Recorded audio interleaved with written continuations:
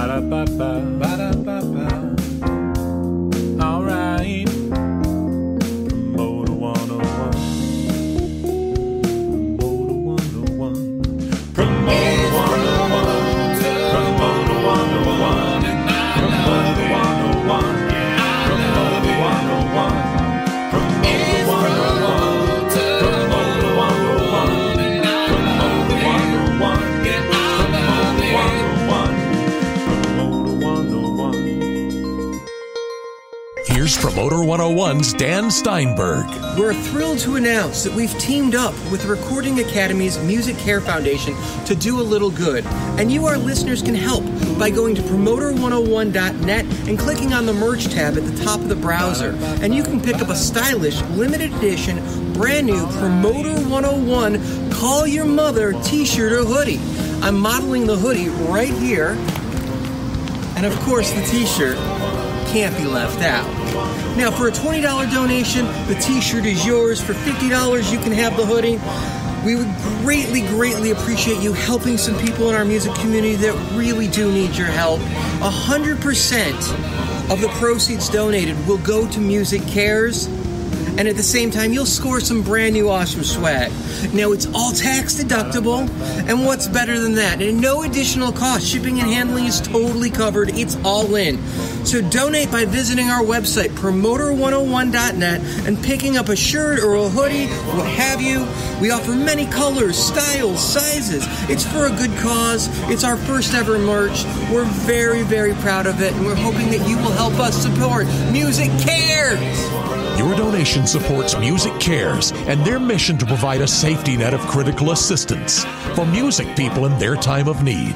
And for the first $10,000 we raise, Prism will match donations dollar for dollar.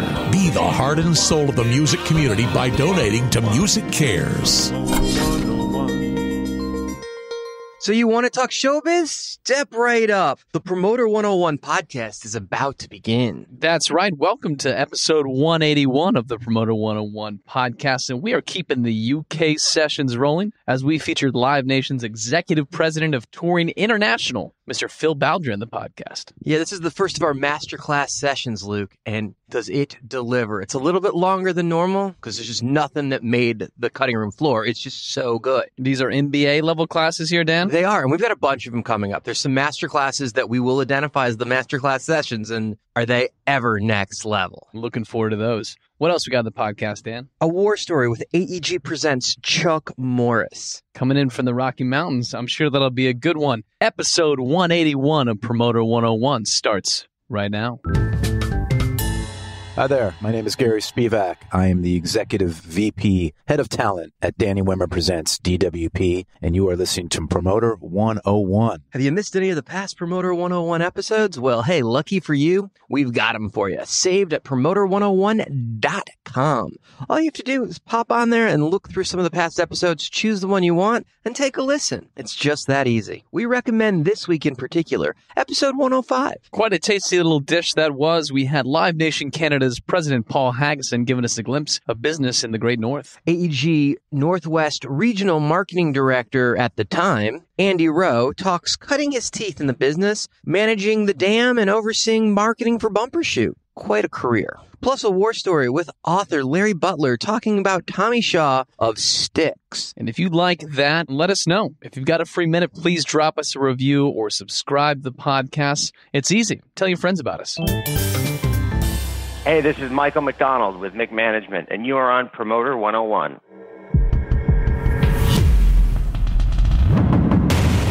News of the week. What in the world is happening in the world of music, Mr. Pierce? It's time for News of the Week. An editor's note here, folks, because last week on this podcast, we said that this week we would have the dish on our final guest, Promoter 101. That's right, the guest that'll be joining us on the dais at AIBA on October 27th. However, out of respect for AIBA and an attempt to coordinate some important announcements during this Labor holiday week, we're holding out a bit here. Stay tuned for some updates. We will have the announcement of our guest. We're very excited. And now back to News of the Week. From Music City, on Wednesday, the Country Music Association announced its 2019 CMA Award nominees. Select categories were first announced on Good Morning America, and the remaining categories were revealed during a live stream via Billboard. Merritt Morris tops the list of finalists with 6 nominations, followed by Brothers Osborne, who received 4 nominations, the second most nominations this year. 11 artists garnered 3 nominations. Those includes Dierks Bentley, Eric Church, Luke Combs, Dan and Shay, Scott Hendricks, Dan Huff, Greg Kurstin, Casey Musgraves, Blake Shelton, Chris Stapleton, and Carrie Underwood. For the night's highest honor, the reigning Entertainer of the Year, Keith Urban, is nominated again in the category alongside Garth Brooks, Eric Church, Chris Stapleton, and Carrie Underwood. For Album of the Year, Center Point Road by Thomas Rhett, Cry Pretty from Carrie Underwood, the self-titled Dan and Shay album, Desperate Man by Eric Church, and Girl by Merritt Morris will be up for contention later this November.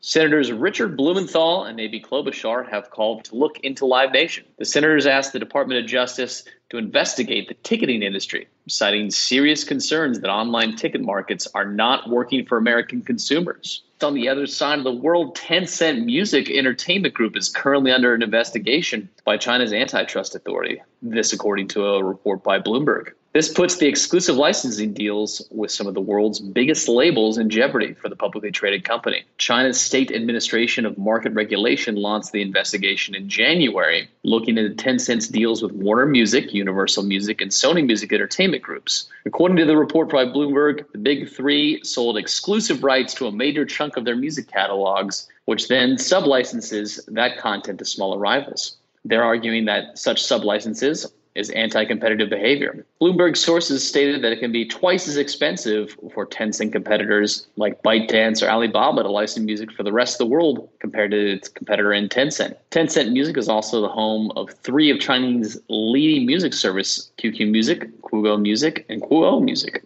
That'll do it for News of the Week.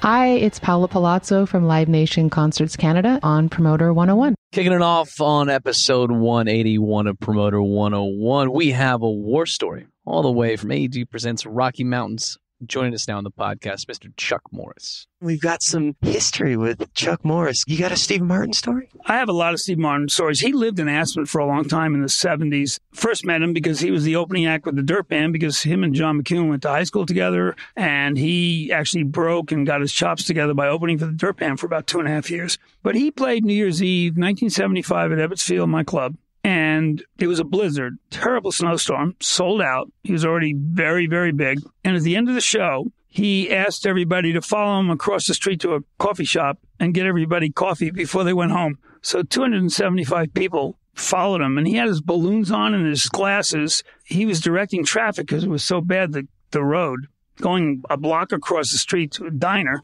to get coffee for 265 people following him. It was the sickest scene you've ever seen. And he wasn't that well known. I mean, he was well known that he sold out every rock club in America. But before The Jerk and Saturday Night Live, he was selling out rock clubs, but he wasn't a household name. And he's directing traffic, and a cop car pulls up, puts their siren on, because they think this is nutcase. They can't figure it out. And they started quizzing him, and these people are all walking across the street with him directing. And thank God the cops knew me, owning the club, Ebbets Field. And I said, he's a comedian. This is like a shtick. And so they left. It was funny. And he went across the street to the diner and ordered 270 coffees, half with cream. Paid for all of them. The funniest thing ever. Did they know he was coming? Were they ready for 270 cups of coffee? No. That had to be the scariest thing that coffee shop did. He paid for them all. That's great. He did that at other clubs on that run, and he did things silly at the end of the shows. How cool is that? Well, Steve was brilliant. Now, how about the people of Colorado that come out during a blizzard anyway, because it's Colorado and they deal with it? You want to see entertainment? Hey, I'll tell you one quick story. We started Winter on the Rocks, which is we do one show during the ski convention at Red Rocks in the middle of the winter. And I got that idea 20 years ago. I went to a Green Bay Packer Bronco game in a blizzard at Mile High Stadium, right? They announced 88 no-shows. I said to myself, 88 people with no-shows in a blizzard. That's amazing. Yeah. And I said, rock kids could go. And in those days, they would mothball Red Rocks. So the city wasn't crazy about doing a winter show. And it took us about 10 years, and it's been doing great. It's amazing. Yeah. Chuck is an absolute icon in the business. We'll have a full interview coming up with him in just a couple of weeks. This is Omar Al-Jilani from Live Nation, and you're listening to Promoter 101. Promoter 101 Flashbacks. Episode 67. Jason Flom. You know, what hasn't changed is magic, right? It's magic. If you're lucky enough to bump into, an artist with that amazing ability, and at the end of the day, it's all about the artist, right? I mean, we're here to service them. It's their talent. It still takes a team and it takes a real push. By the way, I just reminded myself of an incredible story. I saw David Geffen introduced Amit one time at an event. And David is, to me, he's like a deity. I mean, the guy is like, he's so next level. So, of course, I was hanging on every word. And David introduced Amit, and he told the story about how when he was a kid in the business, he said to Amit one day, he said, Amit, I want to become a big success like you. Like, can you give me any advice? And Amit goes, hey, kid, walk around with your head down. Maybe you'll bump into a genius. Fucking incredible. I hope that story is true, but it doesn't even matter. It's so good. So, and to hear David tell it, of course, is magical. But what hasn't changed is if you can find great artists and you can put a serious effort behind it, it'll still work. And, the business will always change. It'll always evolve. What'll never change is that people always want new talent, and the best talent always wins. I mean, that's what happens. Like, I totally believe that the cream rises to the top. Hi, this is Merritt Smith from the House of Blues Music Forward Foundation, and I'm on Promoter 101. Tweets of the week. I hope you're ready. Hike up your britches. It's time for some tweets of the week. Let's start here. When an agent starts the day with my favorite game, can I slide this past the promoter? So it's going to be that kind of day. Got it. How about this? Maybe a Promoter 101 tweet, maybe just a thought from Dan. What part of the chicken does the nugget come from? I have taken anatomy in school, and I don't remember the nugget on the diagram, Luke. I just can't find the fucker. I like this one, Dan. I found the balance between overwhelmed and underwhelmed. Yep, I'm just whelmed. That'll just about do it for Tweets of the Week. Make sure you keep up with Dan on Twitter. He is at The Jew. And you can follow Luke at Luke Pierce. The W is very important, otherwise you get a whole nother Pierce. I'm Ralph James from UTA, and you are listening to Promoter 101. We are very excited to continue our UK sessions this week on Promoter 101. We are rolling through some amazing interviews, and today is no exception. This is the first of some masterclass podcasts. They will be a little bit longer than you're usually used to. There's not much left on the cutting room floor in this because this interview was so good. He's a master. This is post-grad shit, kids. Listen up. Joining us now on the podcast, Live Nation Executive President of Touring International, Mr. Phil Bowdery. Phil Bowdery, thank you so much for taking time. Thank you, Dan. Thanks for coming and making the time for me in your big European trip. I'm having a ball here. I always love coming over. You guys have really created one hell of a company over here in the UK and all throughout Europe. You guys are really crushing business right now. Yeah, things are great at the moment. Really working through, and we have some great teams in every European city, and obviously London being one of the major ones. So your part of the shop is touring. Yes. So you oversee a lot of the stuff when it comes through leg-wise and overseeing the big runs throughout. You're part of the world tour team, obviously, with stuff. And then when you're just buying tours for European legs, what have you. Yes. You're the guy on a lot of that stuff. We work with our friends in the US and put those Pan-American tours in. Or if I'm doing Europe with our European offices, then I'll run it from here as well. If it's a leg that's not even working in the US, if it's just starting here, then I'll put it together with our European offices. What are some of the things you're working on right now? I mean, looking through the office, you can see a huge Justin Timberlake, a Madonna, and a U2, Taylor Swift. Yeah. It's insane. Yeah. Genesis, like just looking around, and that's just the police. It's the Hall of Fame in here. Yes. I enjoy looking at them and having some great memories from all of them. For instance, on a European field at the moment, I'm just talking to Craig Fruin about Jeff Lindsay LO. We successfully put Jeff through Europe 2 years ago.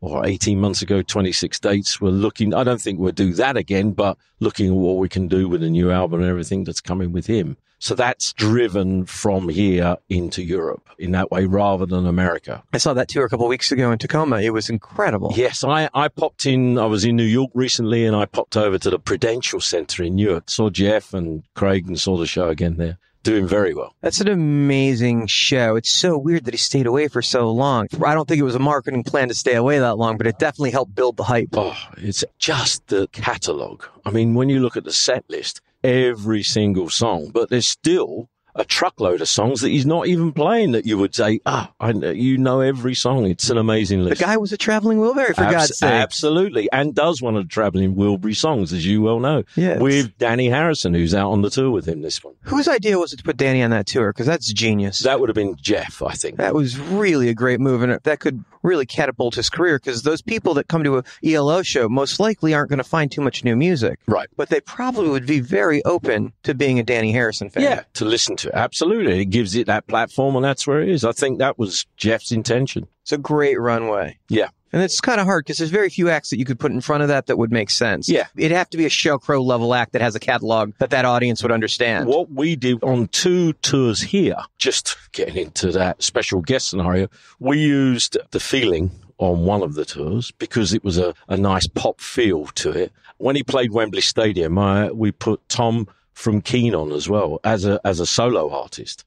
So he supported, and then we had the Shires, and if you're aware of those, but the Shires are a duo that are slightly lean towards country, but obviously aesthetically really good. And we had a great bill for Wembley Stadium. When you're building shows like that for Wembley, whether it's ELO or anyone else, yep. When you're going from an arena and popping into a stadium and supersizing the bill to make sure you're selling those tickets. Absolutely. The pressure's on. Yes. And taking an act that would normally headline as a support thing and playing that ego game and making sure it all works and trying to find somebody that is so excited to play with a headliner like that they're willing to give up their ego and take that middle slot. That's got to take a lot of negotiation and back and forth. Yeah, and that's the job, right? Exactly. And hopefully you got a manager that's sitting there, sees the long term of that, the benefits, the record company, all of those people, even if the artist is in somewhat a quandary of do I do this or not, there will be some people saying, come on, just think about what it does. It's another, for Jeff, for instance, we had 60,000 people in Wembley Stadium. So that's,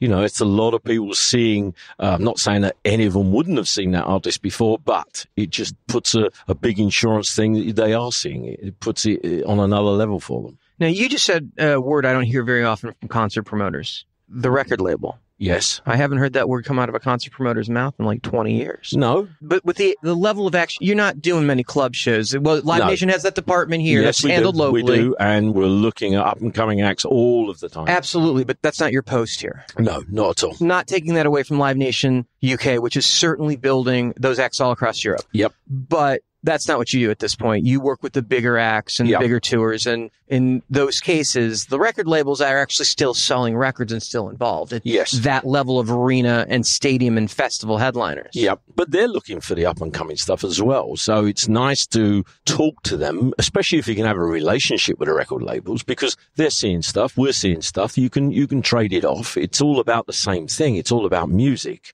And they are becoming not the force that they were. Before it was you toured to promote your album. Now you tour to look after yourself, and the record company are there as well to make sure that the product is new and turned over and everyone's going together. But they are now becoming more of a force than they have been in the last few years. It's certainly changed the world quite a bit on how that plays and the priority in the course of both of our careers. Of everything started with the label, and now everything starts with the tour. Exactly. But look at all the way that music is coming out now. With the kids don't even need a label in some instances. They're just putting it out themselves and getting that groundswell working for them. There's acts that are actually playing arenas that are not signed to a label. So at that point, they're looking for a label. Labels are trying to get them. Instead of going to the club to see them, they're going to the arena to see them. Just by way of what they're doing. The internet's changed the game completely. Exactly. All right, so we'll come back to the arenas and the stadium acts in a minute, which is clearly where you're making most of your hay at the moment. Yep. But let's talk about how you found music. You were a musician. Yes. Not a great one, but I was a musician. I was a drummer. Does that go back to before university, or? Oh, yeah. I did the University of Life, Dan. I left school at something like 15, 16, went on the road. And you didn't go back? No. Wow, I was not aware of that. I'm not saying I'm proud of that, but it's one of those things I say to my kids. Don't do as I do as I say. I was very fortunate, blessed, all of those things that you would sit there and look at it and, okay, how did I get through this? I was very lucky got through it, the right breaks, right people. Everything just worked for me. And it's been a dream since then, since leaving. But I was a drummer in a band, not great, and decided I preferred the other side, the organization. I started to become a roadie at 16. And for anybody notable? They were a known act here. They had the success. By the time I was 18, we'd had a couple of number ones. It was a pop band called Mud, M-U-D. And yeah, I broke everything in working on that and getting the hit records, number ones. So I saw the one side of how it works, working live, doing European tours. So I was on a bus tour when I was 17, which was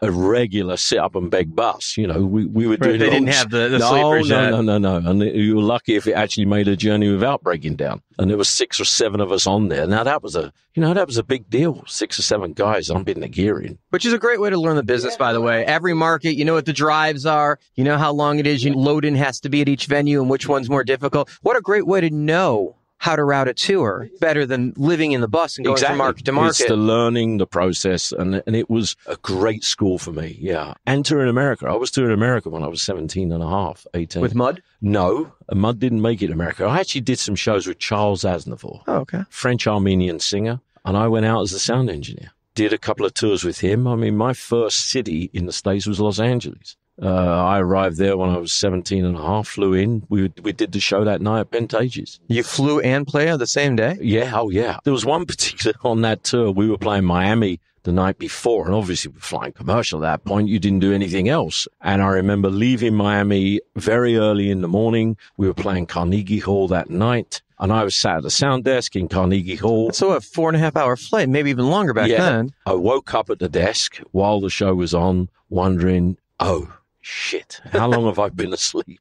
But didn't seem to be any problems. I looked around and everything was still going. You know, it was fatigue, nothing else. Right. That was the first night I met Patrick Stansfield. Came into the backstage at Carnegie. So I was a 17-year-old kid seeing that larger-than-life chap that he was, a legend in his own bathroom. You just running across America? Absolutely. Airport to airport? Airport to airport. Cutting it close. See, those are some major jumps. I mean, most of the stuff was being supplied, but we still had to put, that stuff that was being supplied, we still had to put it together. So it was quite interesting. But that's, learning those things. Second tour I did of America was a band called Renaissance or Renaissance. Yeah, they're still around. Yeah. Kind of a prog-esque math rock kind of band. And on the East Coast, particularly in the universities and things and the campuses, they were huge news. And the Midwest, I did quite a few tours. And I actually worked for John Scher at that point, Monarch Entertainment. And obviously he was looking after the Dead at that point. So that was a very big eye-opener. Seeing all of those things, because they were touring at that point, Jerry Garcia and all those Well, that guys. had to be an interesting thing, too, because Jam never really broke over here. No. I mean, I know that some of the bands took shots at it and they did some passes, but it never really caught. I mean, even Dave Matthews is, 10,000 tickets over here? Yeah. But just in London? Yeah. Like, none of the supporting cities? No, you'd have to try and do London and try and... Maybe the theaters are cut down everywhere else, right? Yeah. Even the biggest of the, like, Fish is not on the charts here. Did the Almonds ever kind of break here? Yeah, in a musical way, for sure. The connoisseur of music likes the Allman Brothers, absolutely. Fillmore East kind of vibe. Seems like it would transfer over very well to London. Exactly. And, in those early days of Steely Dan and things like that, which, yes, Countdown to a Thrill did break, of course. But there was still a musicians club looking at all those bands, just Little Feat, and just looking at it and saying, oh, these guys can play. That was the whole thing. I loved listening to that stuff. And in the past, we've had people like Carl Layton Pope on the podcast talking about how bands like Styx and Journey and REO just didn't put the time in to break these markets because it was just so expensive to invest, and they were just worth so much more in the States. Exactly. They never really came over. You can't knock them because if that opportunity is there in America or in their own territories, then it takes a lot to look at it and say, okay, guys, you got a choice. You go and maybe spend money by going here to try and break this territory. And there's no guarantee that you are going to break it, or you stay home and you make money in a guaranteed market. And, it's a big decision, because especially when people have families and everything else, it's something there. There are the loners, yes, at all costs. I want to keep trying, but it's a difficult decision. Now, it seems to me that there would be less competition in the market if there were amphitheaters over here. And I hear constantly from the UK promoters, there's a land issue, there's it wouldn't work. There's a weather issue, I think. Sure, well, we got weather in Seattle. Too. Yeah, I know. And I think you build the pavilions out now, which is something we've learned to do that, right? Alone, But it seems that no one would benefit more from an amphitheater system existing in Europe than maybe you. Yes, we have a similar sort of summer market with what we would call castles and grand houses, or and you guys build a lot of these things out, right? Yes. You know, you go and take a stately home and you use the stately home as the backdrop, put a stage in front of it, work on a 3-day bill. So that obviously you need 2 to work. One doesn't necessarily have to work because the amortization helps you. Where you have the problem is if only one works, and then of course the 2 going against the margin's small.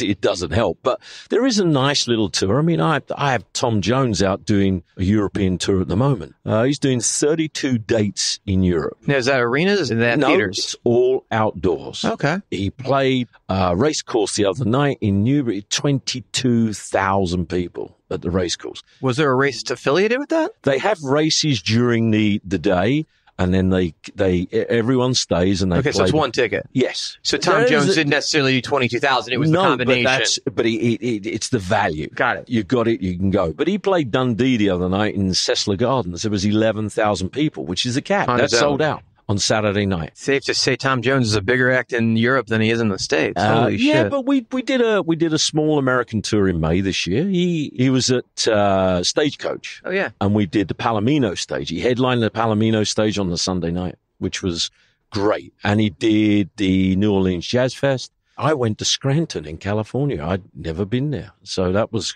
quite interesting. It still does well in America. We have a business. He's on The Voice here in the UK. He does The Voice. He's a judge. Which is the coach, which is very strong for him here. So his audience has just gone from, it's so wide now because the kids, that's Tom from the TV. It's lovely. And he's such a great singer. Works well. Now, there are a lot of promoters in the UK. There's probably more competition in this market. And I'm not talking about club promoters. I'm talking about people that can do stadiums and arenas. And absolutely. There's a network. You guys have an association. And there's, 60-some members of this? Must be, yep. It's insane. At last count, being the chairman of the CPA, we had 59 members. What does CPA stand for? Concert Promoters Association. Okay, that's pretty fucking simple. Okay, and you're the chairman, so yes. Clearly you're working with all these guys and getting along with them. Yes, trying to. Everybody's trying to play friendly. We always play friendly because we're going for the common cause. We may be competitors, but if something affects all of us, then that's when you all join together. It's business. There's nothing personal about that. That's hey, we better make sure that all these things work for everyone, and we try to make sure it's a level playing field. Now, we skipped. You were a roadie. Yep. You went to America. Yep. You were doing big shows and falling asleep at the board. That was one show. Okay, let's pick up from there because clearly you didn't stop with the road. How did you find yourself on the concert promoter side of things? Obviously working through, coming back to the band that I talked about that I was with in the UK, Mud, getting more of a feel of not necessarily being the road manager, being more of a tour manager, that's how that role evolved. There wasn't production managers, as I said before at that time. It was just guys that the head roadie used to make the decisions and push it around. The tour manager had normally a good relationship with management, so they were always working together. So I sort of progressed through that and then got very interested in the management side with a few artists that were around, and then found one of the acts was being promoted by a promoter here in the UK called MAM, which was the first promoting company that actually went public. That was run by Gordon Mills and Barry Clayman, Colin Berlin. This is all off the Tom Jones. Barry Clayman, that name sounds familiar. Yeah, too. Well, Barry's still here, with right? us. Still with us here. Part of Live Nation now, right? Absolutely. Still my mentor. Still someone that I would still make a phone call and talk to. He emailed me this morning, asked me if I was in next week because he's going to be in London. Could we get together? And that's exactly what we'll do. Looking at that, seeing how that worked, watching the way things were done, I became a rep for them, started work, looking after their tours and their artists. I was doing a Leo Sayer tour spent 8 years with Leo, being his tour manager plus his all. So of now the you've things. made it all the way up to tour manager. Exactly. I'm now working through settling dates, looking at everything, watching it, checking the box office, doing those things. So learning the trade of how you do it, especially for the rep. That was always the one thing you did. You walked into the building in the morning and said, could we just imagine that I'm settling now so you can give me a box office return now so that I can look at it? And then when it comes to tonight, in theory, all we have to do is add what we've sold today. And then we can carry on. Because obviously it was never about computers. A lot of that stuff was still being tickets that were being turned out of a book. And then working through, Leo decided to come off the road, wasn't going to work. So I went back to Barry Clayman and then became working for BCC, which Barry had left MAM, formed his own company. And that's where I started promoting. First tour that I promoted was John Denver. Barry promoted him for a very long time, but gave it to me. And you promoted him to the UK? Yes, just the UK. But worked with John, which was great. And then found some other artists, domestic artists in the UK that promoted, the marketing side, all of those things that I'd been watched, listened, been taught. You still need to be doing it yourself. You can't, that sort of thing is not something that is taught, handed down. You just have to take it in. You have to see, okay, that's better for that. That act works better if I advertise there. It's, you learn by your mistakes. You find all of those things out. Barry was very good and gave me that schooling, if you like, for want of a better word, but just watched over so that everything I was doing, yep, he agreed or disagreed, then we'd talk about it. I wouldn't say no, just say, have you thought about this? So I had a great learning curve through that period with him.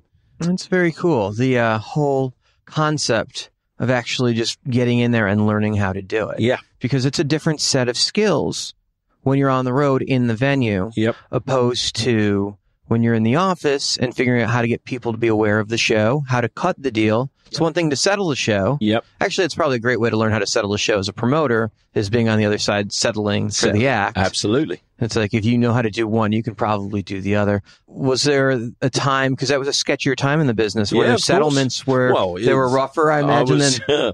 I can remember putting budgets and things together literally with a pencil and a calculator. And then if you wanted to change something, oh shit, you had to rub it out, start again. That's how you did try to work on your ticket prices.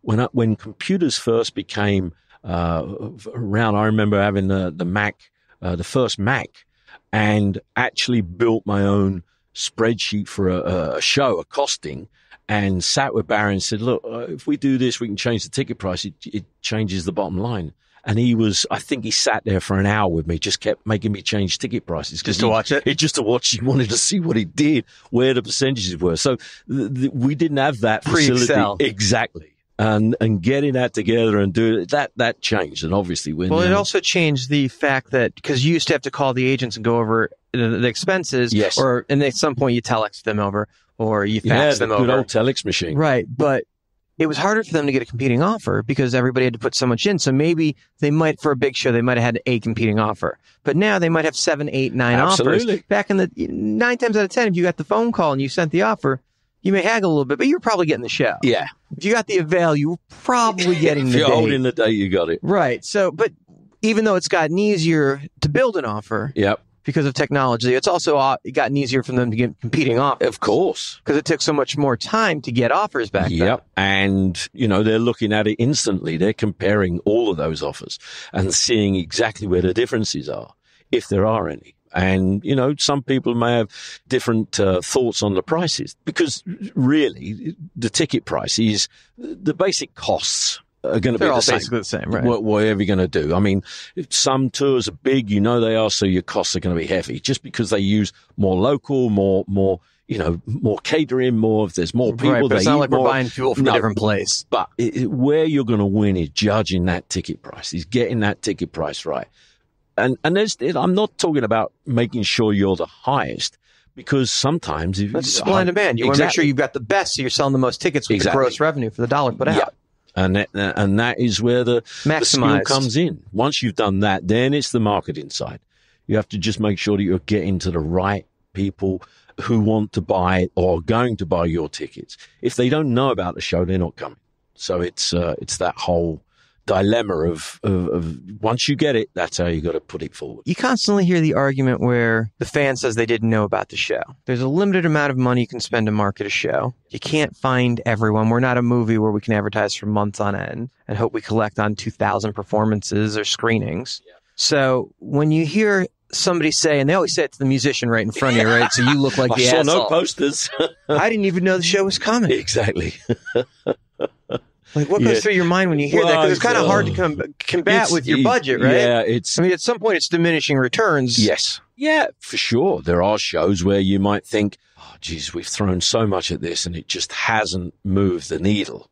Are we better off to cut our losses? Can honestly say that has so rarely happened to me because I believe I don't want to give in. I have that thing in me. I've got to try and make sure that I've eked every single ticket out. Sure, I've had plenty of shows that you put up and they sell out immediately. That's a nice feeling. But you really, until the day of the show, your job is done. The ones where you have to put the work in is the one that you're going to learn more and do more of get more of your skills.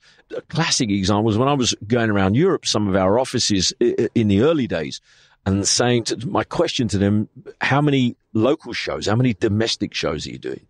And be surprised to be told, well, not a lot really. They're waiting for the big show.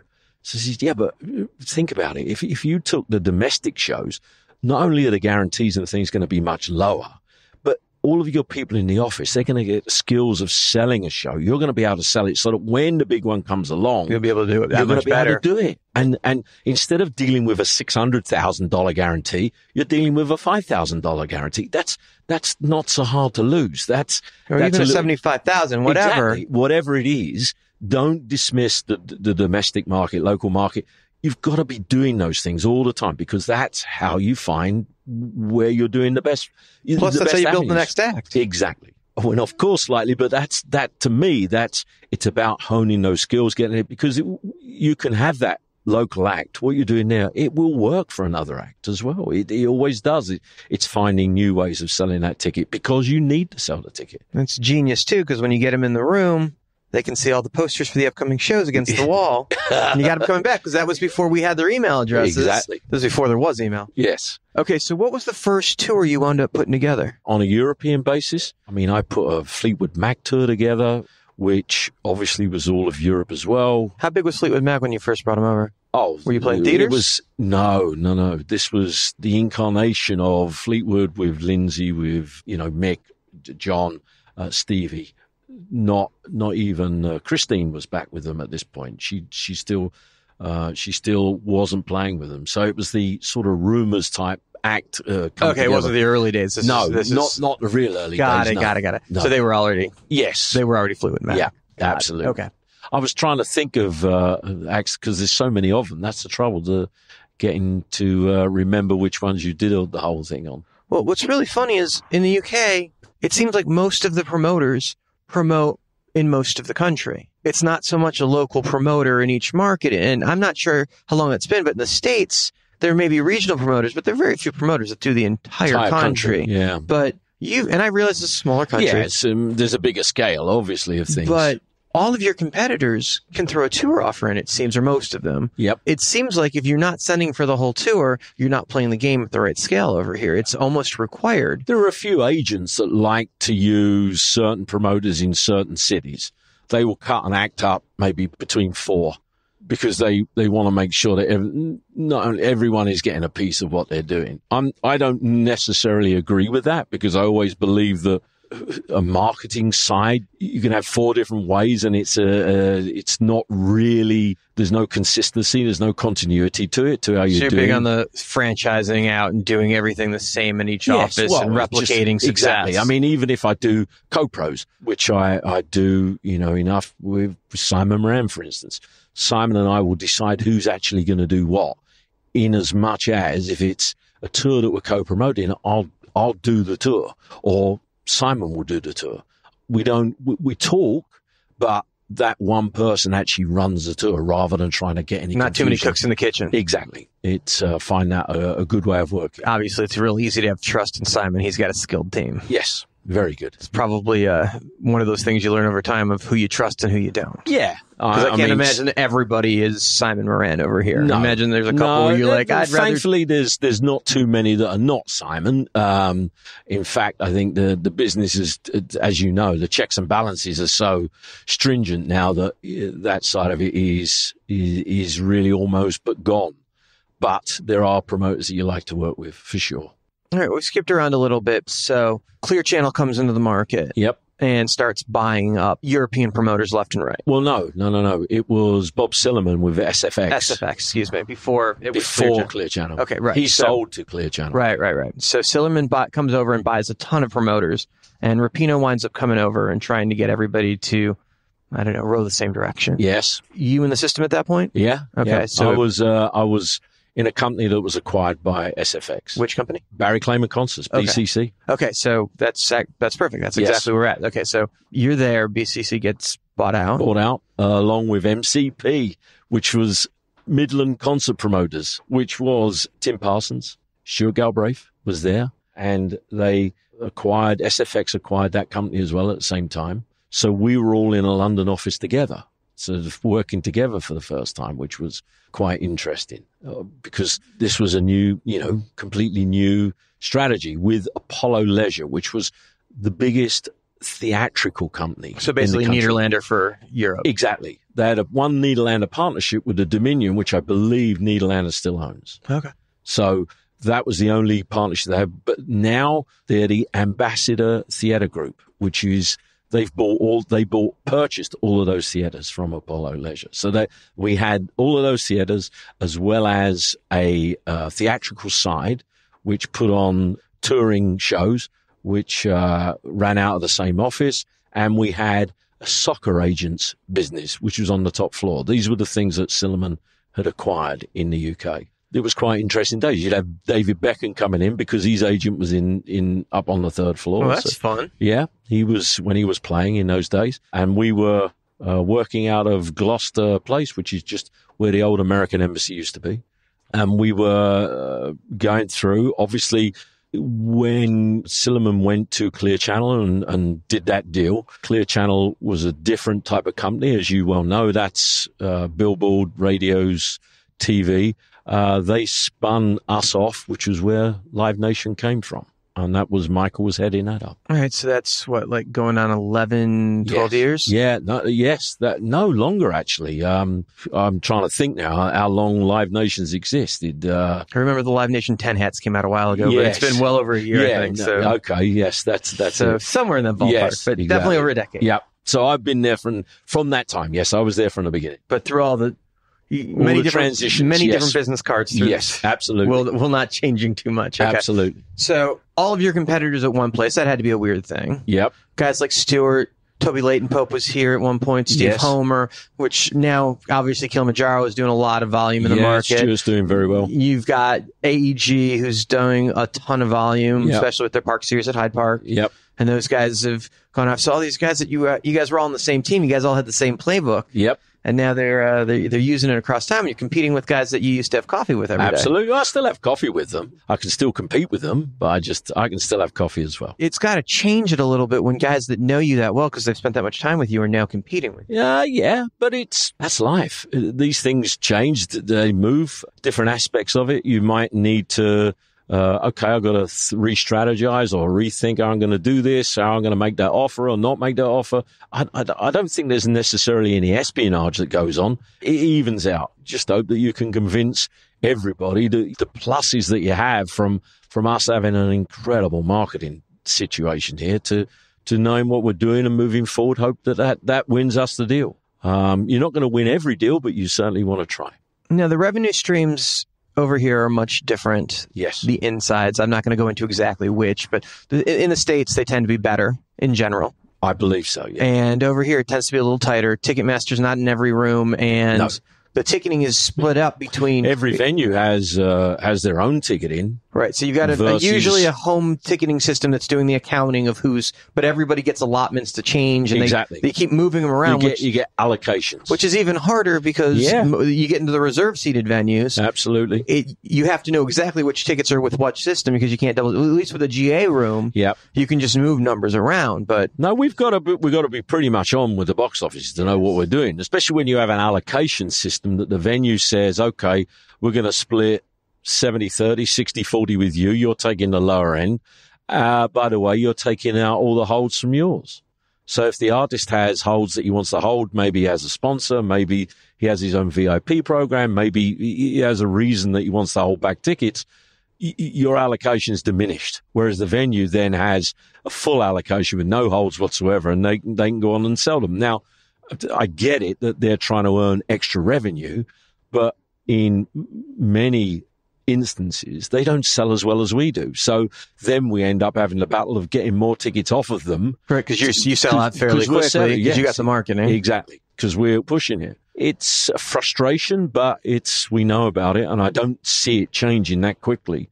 So we just have to make the best of it. So people would say it's a different place in the world. It's a different system. You just have to deal with it. But I imagine in the artist case, when trying to convince them to leave the States and play the other market, trying to be as competitive as possible, showing them the best deal, it's hard when you're not competing apples to apples. No, not at all. I mean, it's your daily fight, right? Let's take the UK, for instance. We have 20% VAT. So whatever our gross is... That's tax. That's tax. 20% tax off the top before you do anything. So if you've got a gross of 100,000, suddenly you're staring at 80,000. And in a normal market, usually 10 would be high, but you see 10 in the States. You don't usually see much past that. Canada, sometimes 15. Usually 5 to 10 is usually the safe ballpark. Sometimes nothing. We're at 20. We have our PRS, performing rights, or ASCAP as it would be in America, or all those others. GMR, whatever. That's 4.2% here. So suddenly you're very close to 25% coming off the top before you can make an offer, before you can pay the venue, pay marketing or anything. So yes, we're up against it. And if it is an attraction that's coming from America and they want to see dollars, it doesn't, you've only got to look at the exchange rate with everything that's been going on politically for the last 2 years to know that the pound is pretty weak against the dollar. You make me want to do shows in the UK. Well, that's why we've got to make sure that our personality and our interesting behavior keeps people coming. That's what we got to do. Hope they like fish and chips. Yeah. And a pint of beer. Now, I always find it interesting, and we've talked about it on the podcast before, that when acts come to a country, they demand to be paid in dollars instead of the local currency. And I think that's a little rude. It's like me coming to your house and demanding that you cook a hamburger instead of the local cuisine. I think it's a little rude. I'm a guest in your country. You've invited me. I can exchange your money anywhere in the world. What's the difference? Yeah. I always find it a little weird and a little rude. I don't see it as rude. Where I see it is that obviously their economics are run, especially an American act, their economics are run by the dollar. So for them, it's far easier for someone to sit there and say, okay, they are doing apples for apples because they want to look at dollars to dollars. Sure. It does get interesting when you're trying to say, yes, we've actually grossed more this year than we grossed on your last tour, but we're going to pay you less. That really is a mind bender because unfortunately, our rate has gone down so far that it just doesn't compute. We're not being able to pay you the same as we paid your guarantee last year, even though the gross is lower, purely because the dollar has dropped, or the pound has dropped 20 cents on the dollar, which it has done. It's 124 today or something. And 2 years ago, we were in the 152s, 154. It doesn't take a lot to work out what that means to the deal. It makes it tough. And it also, I imagine, makes the UK acts want to head over to the States. Yes, absolutely. Because for them, they're getting paid that much more. Yeah.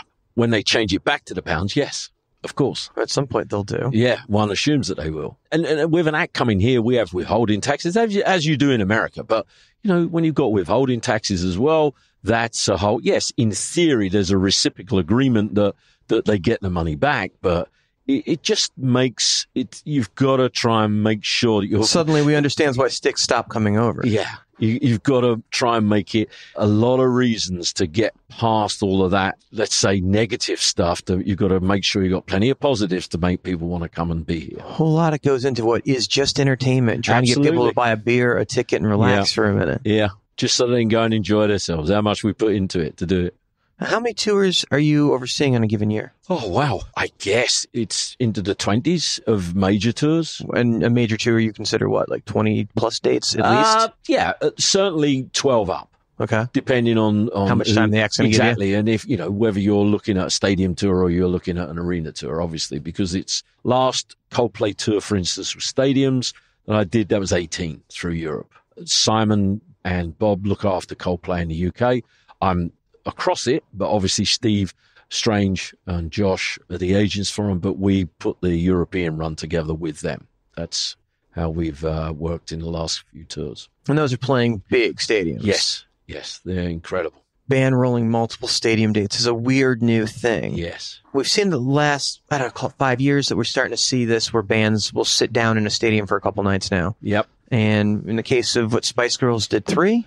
At Wembley, yes. The idea of an act ever selling a stadium is mind-blowing.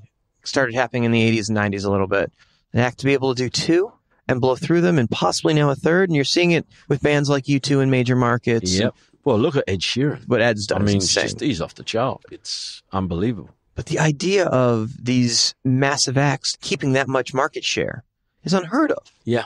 I think one of the things that also is huge eye-openers when you look when Ed's been through Europe like he has this year. I've had BTS in the UK, Simon and myself with the Spice, Bon Jovi, Eagles, Fleetwood Mac, Billy Joel, and yet all of those tickets, people have still bought all of those tickets. They've still come to see those shows. The market, the amount of tickets just in the summer in the UK alone was incredible. You did 2 nights with BTS, right? Yes. Same stadium? Yes. Wembley. When you're putting that up, and it's a risk. Yeah. What's going through your head? Let's roll the dice. What the hell? Or yeah, I think it ought to be there. Like exactly. There's obviously you have your gauges and your barometers that you look at, but you're just going on gut at that point. Of course you are, with a lot of money. That's a different situation. And sure, you can look at their YouTube views on just one song, 54 million. You say, well, maybe this is a good risk to be in. But even so, because you can't look at the standard chart stuff that's happened here, because until recently they haven't done any real chart action or anything like that, record sales or you just have to feel that it's the groundswell. You watch it, you look at the socials, which is where the new marketing is coming from. You've got to get in and learn that and try and see the signs of where these things are. We put that first show up and it was incredible. It went out in 45 minutes, and that was only just because the system, maybe 50 minutes, the system was just taking its time because there's so much volume, it couldn't handle it. And the kids were going on and they were not really reading in their absolute panic to buy tickets. They weren't really reading anything. They were just clicking to get through, and then they get somewhere. The way we used to dial, trying to get to the phone centers in the 80s. When they realized that, no, that was the wrong one, they'd abort and start again. So it just took time. So we knew we were going to add the second show. We took a week in between so that we would do, and we spent 4 days educating the kids on how to navigate the website. And when we went up with that second show, we sold out in 20 minutes quicker than we did the first show because suddenly they'd realized how to navigate. So was part of this that these kids hadn't bought a ticket through Ticketmaster before? Well, most of them. These are new. Maybe. These are new clients. Or they'd never done it in such a panic because it was a desperation to get tickets. Exactly. And on the night, the 2 shows, the fans were incredible. They were so nice. It was lovely to watch. They would, would you move over there? Yes, of course. Thank you. It was all so polite. It was such a great show. Now, my understanding was this wasn't just particularly an Asian audience that came out to see them. Not at all. It was a real broad brush. It was families. There was no particular genre at all. It was everybody had come. Yeah, of course we had Asian fans. They'd traveled to see it, but there was, it was a very big British base, and other European cities. And they knew every word, every dance move. They just got into it. The band went on at something like 7:30. Didn't come off until 10:30. 3-hour show. That's no amazing. Support. And it was a spectacular show. It's just amazing when you start looking at stuff like that and the risks that are involved. Yep. And those were high-grossing shows. Very. And when I say high-grossing, I mean high-grossing for stadiums.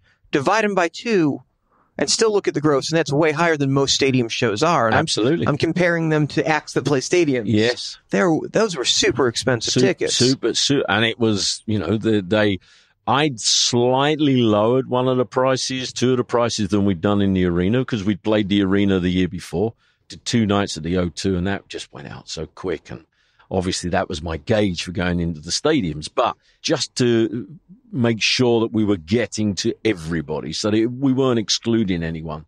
So the ticket prices were a good spread, and every single one was bought. It was fabulous. Sold out both shows. So going from acts like that to ELO, Justin Timberlake, it's all over the board. Yeah, and obviously they're completely different again on how you would market those things. When the research gets involved, or say the guys from Drake is coming over, yep, all of these dates, in London, almost anything is going to sell. It's like New York or LA or Chicago. It's such a massive population base. Yep.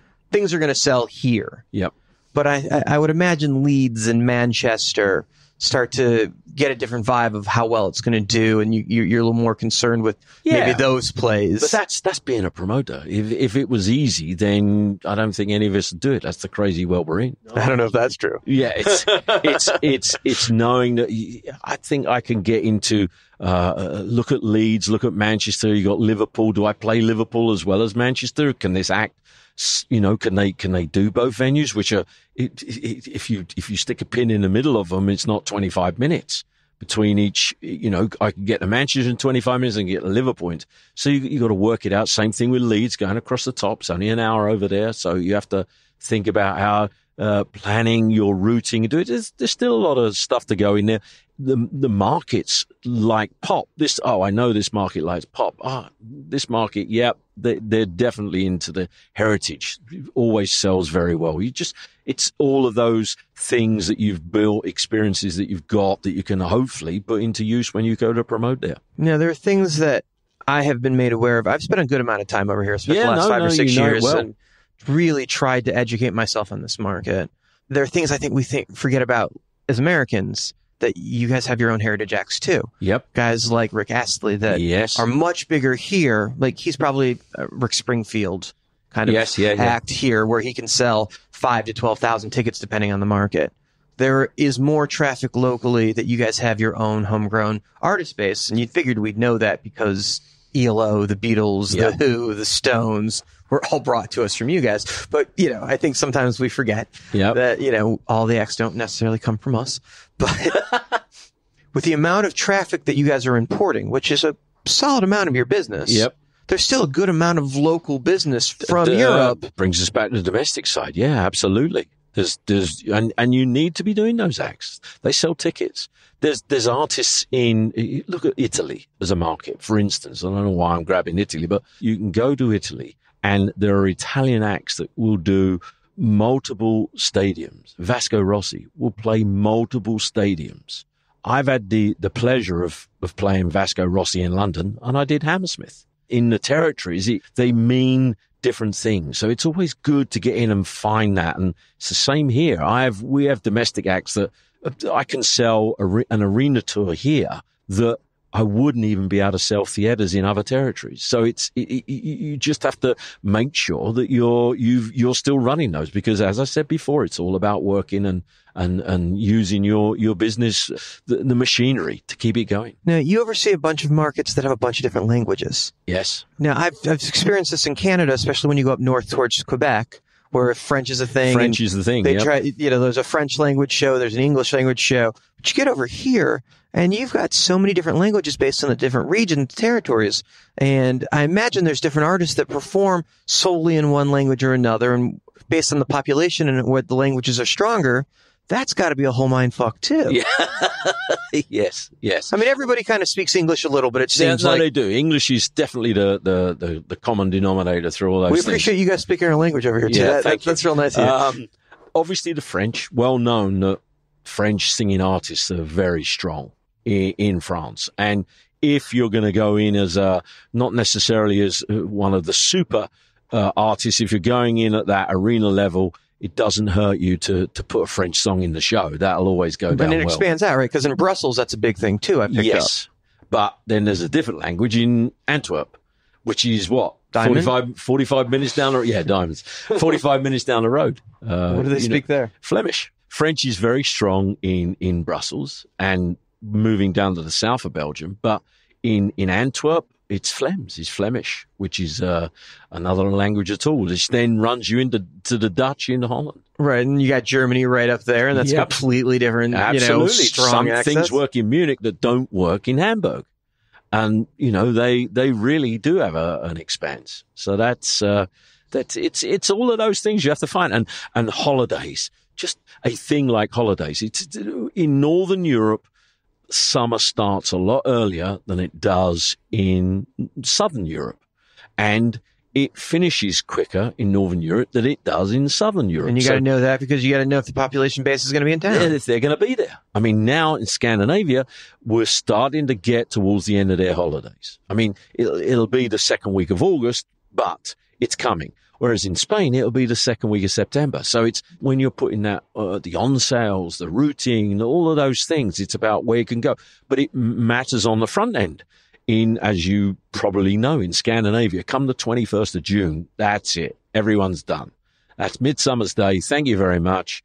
Everyone's off work. They've checked out. Well, you've also got everybody's on holiday over here. People take vacation. 10 days to 2 weeks, but everybody does it some point. And it's different parts of Europe. People do it at different times. Yep. And you got to know. Yep. I would liken it to trying to put up a football game in Texas against college or high school football on a Friday or Saturday. And if you didn't know that stuff, you could be going to town versus going up against a church on Sunday. You got to know, or you're going to pay the price. Yeah. And it's insane because every different region seems to be a little different. That's in the same way in the languages. You've got to know what's going to work for you, isn't. One of the things about America and the beauty of the States is it's such a vast country, but you're dealing with one currency, one language. Whereas we have many currencies outside of the euro. Of course, there's still territories that don't use the euro, but the pound, for instance, and they're different, the nuances. And they can be the smallest country that sits next to the 50 miles or something away from that. The two major cities are 50 to 100 miles, but there'll be different nuances between those two. You've got to try and learn all of those things when you're promoting because you're selling tickets and you've got to make sure that everything is in your favor. It's why go and do something when someone says, well, you shouldn't really be doing it. I had a discussion this morning about some shows that we're going to do. And I was dealing with some Canadians about the shows that we're going to do next year.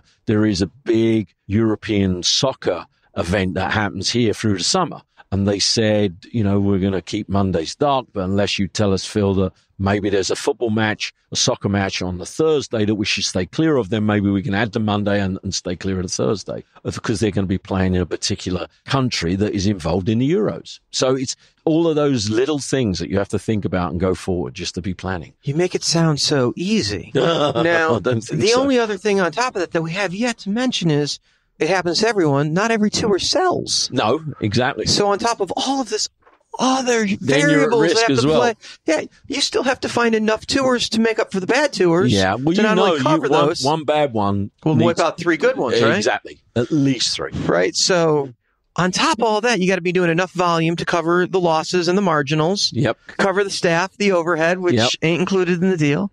And somehow make up for it. Yep. When do you fucking sleep? Now I know why you need 2 weeks of holiday. It's interesting. You find yourself. The holidays are a great word, and I'm not trying to sound like a martyr here, but yes, I will go on a break with the family, but I don't stop. You can't. You are constantly thinking. Now, if you try and get a balance, then hopefully you're not. So you're checking in while you're away. Exactly. Familiar with this. I carry a computer, I carry the iPad, I carry everything so that I can. And if I want to spend, depending on time, if I'm away in time differences and things like that, I'll designate times that I can sit there and just. Well, sure, you're in a service business. Yeah, exactly.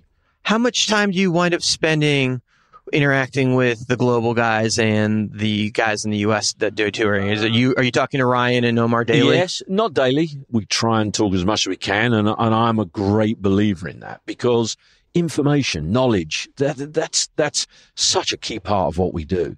And just talking to people, Rick Franks, I talk to Rick a lot, and just to gauge what the business is and certain things. There might be an artist that you're not even thinking about bringing, but there could be a genre that you want to work together and look at and think, okay, that's a similar, I can draw some similarities with that, so I can look at what that's doing and how it's doing. And I think communication is the best, especially in a company like us, where we have the ability to choose those offices to talk to, and we have the wherewithal. I can pick the phone up and talk to any of our offices, and that's, for me, is a great piece of our business. That's a good thing for us to have. Something very pleasing of the visual of you and Rick Franks hanging out. Yeah. I've got a great picture of Simon Moran, Rick Franks, Dennis Arthur, myself, and Billy Joel. I'll have to show that to you. That's an awesome hang. Yeah, absolutely. That was after Billy's, or just before Billy's show at Wembley this year. Now, there's an American that I imagine sells some tickets over here when he comes over. Yes, he's been very selective. Yes, exclusive. I don't think it's a secret that he's not, he doesn't want to tour and bang out dates and do all of those things. Handpicking every show, regardless. Exactly. I mean, the one unless once it's a month, MSG every 3 weeks. That's a different thing, right? Because that's hometown residency. That's that's special, incredible. Right. Having been and seen him there is just another thing. But yeah, so because he's been selective, because he's not gonna, he doesn't need to do that every year. He wants to come when he feels it's right. So it's been, it's stadium now. That's the business he does here. So Wembley's how many tickets when you sell it out? In the configuration that we put Billy in, because we seated the pitch, it's just on 60,000. Bon Jovi did 76,000 people in it without seats on the pitch, obviously, this year. It's amazing business that he's been doing across Europe. Yeah. I saw some of those pictures from Israel the other night. That was the last day of the tour. Moving forward, what's the vision? What's the goal? What's left? For me personally, doing what I'm doing, enjoying everything. The minute I don't enjoy it, then obviously it's not something you want to do. You shouldn't want to do, but I'm loving everything I do, and just keep going, keep doing the same thing. See how many acts we can find. Sell that. Another way of selling that ticket. I get very excited about marketing opportunities. We have a very, very young, good, fresh marketing team, and I love challenging them. Okay, come on. Come up with some ideas, just not to knock them down, but just to get that feel from them. Where are they thinking? How are they doing? We have a great digital team because they're not. I've been a promoter of Neil Diamond for a very long time, and I'm not sure that Neil will work again, which is quite sad. But if I go to sell Neil Diamond tickets, yes, I would go to the Evening Standard, the Daily Mail. That's a newspaper advertising. That's it. If I'm going to One Direction, I'm not going near the newspapers. That's completely social media. So it's learning the differences and making sure you're having the same impact on all of the different outlets to sell the tickets. I get a buzz out of that, of finding another, look at this. Look at the response that's had. When you do something, you try it and suddenly there's a jump in ticket sales. For me, that's a great feeling. That's satisfaction. That works. Click, copy, repeat. Let's do more of that. Exactly. And to keep finding those things to do it. Now, you just said for Neil Diamond, you would use print. And for an artist similar to that, you still would, right? Now, the UK is still stronger in print-based media than the States. It still exists. It does. It's in a very relative level, though. It's going off a little bit. But what you do gain, it's almost most of those print now run a website. So if you're in the print, you actually pick up on the website as well. So you sort of covered a couple of bases. Not that the kids are necessarily going to start looking at that particular copy online, but at least you're there so that you're putting it out with the digital. TV's still strong medium and always will be, particularly on those middle of the road acts that people are watching on the TVs. You pick one of those TV shows, run the ad during it, especially if it's an on-sale announcement or something, a big noise type ad always, helps every time. And you still get the feel Every time you go on sale, you know exactly what's happening. Do you have any advice for any of the young kids coming up in the business for career longevity? Yeah, keep doing it and ask questions. You know, I've made a point of being available to any of the guys here. I'm not saying I know everything, far from it, because if you ever think that, then you should quit. But there could have been examples, or it's another way of looking at something, which just opens up the window a little bit more. So, okay, it just gives a little bit more light into what you're trying to do. So don't give up. Just keep asking questions and use that, store that information, because you'll need it again. You'll come back to it and use that to not negate problems, but at least, don't look about something like as a brick wall. There is a way there is a door, I can go around it and get through it. I've done it before. Thank you so much for making time and talking to me. Thank you, Dan. It's been a pleasure for me, and obviously enjoyed my time and enjoy seeing you. Phil is simply as big as it gets when it comes to tour promoting. That's it. That's the top of the fucking mountain. Yeah. Phil Bowdery, ladies and gentlemen. Holy shit. Mitch Blackman from ICM on Promoter 101 with Dan Steinberg. We are so thrilled to announce that we've teamed up with the Recording Academy's Music Care Foundation to do a little good. You, our listeners, can help right now by going to promoter101.net, clicking on the merch button at the top of the browser, and picking a very stylish Promoter 101 t-shirt or hoodie. Donate $20 for the t-shirt, $50 for the hoodie. 100% of the proceeds goes to Music Care. It's all tax deductible. There is no additional shipping or handling. We take care of it all for you. Buy a shirt, support some people in need. It's the very first shirt we've ever done, and we're very, very, very proud of it. It features all of our stops during conferences, our live taping and podcasts, a great piece of memorabilia for all the Promoter 101 fans out there. And as we mentioned in our previous podcast, we're very excited to partner with Prism, who is matching the first $10,000 of gross proceeds in sales and donations through our website at promoter101.net. So if you donate $20, that instantly becomes $40 through the matching program through Prism. So go on promoter101.net right now. Get yourself a t-shirt, get yourself a hoodie, and the first $10,000 of gross will be matched by Prism, and it'll all go to Music Cares. So if you buy a hoodie for $50, that's $100 of good you just did. And Music Cares, a phenomenal organization run by some amazing people doing great work, not just for musicians, not just for working artists out there, but they do a great deal for music industry professionals in their lives as well, too. So many of the industry folks that are out there listening to this, if you don't know what Music Cares is, please take the time, visit their website, learn more about the organization, and if you want any more information about it, Dan and I would be more than happy to connect you with some great folks over at that organization. So hit us at Steiny at promoter101.net, and we'll get you all the information you need about it. And you got many, many, many, many colors and styles to choose from between the t-shirts and the hoodies. It's great. If you like the baseball shirt, we got that. If you like the ringer, you got that. So many things. You don't have to be worried about being at the next conference and being seen in the same thing as everybody else. So many things to choose from. If you are traveling a lot like Dan and I got to say this hoodie is excellent for airplanes. So comfortable, so soft, keeps you nice and warm on those flights where they cool things down at 35,000 feet. Get yourself one, $50 right now. That'll be $100 through our partnership with Prism. It all goes to Music Cares, a great organization. And I just want to point out, 100% of the gross, every cent that you give, going to Music Cares. Get yourself a t-shirt. That'll do it. That's the end of our broadcast day. Everything here wrapping up in episode 181 of Promoter 101. So thank you so much for tuning into this podcast. Thank you to our amazing listeners out there. And to today's guest, the executive president of Touring International, Phil Bowdery, coming in from Live Nation, and AEG presents Rocky Mountains, Chuck Morris, two legends on this podcast today. There's a lot of weight on one show. A lot of weight on one show, Dan, and I hope that everybody enjoyed it. And if you did, we want to hear about it. Email us at Steiny at promoter101.net with your thoughts, with your questions. Let us know your feedback. We want to hear from you. We'll be back Monday at 5 p.m. Pacific, 6 p.m. Mountain, 7 p.m. Standard, 8 p.m. on the Eastern Seaboard. That's where they keep New York and D.C. That's where they keep it at.